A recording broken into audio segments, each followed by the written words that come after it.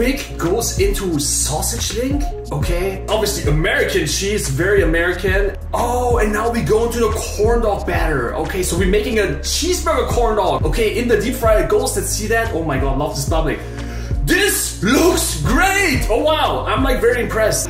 But I have an idea how to make this better. Looks like a meat stick. This is gonna be animal style, like In-N-Out, you know, because we're in California.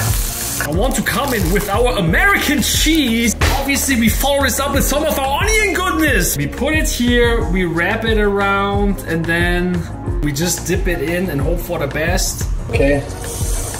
Boom! Wow! Oh, I just want to come on top with a little bit of ketchup, okay? And then obviously a little bit of mustard. Oh my god!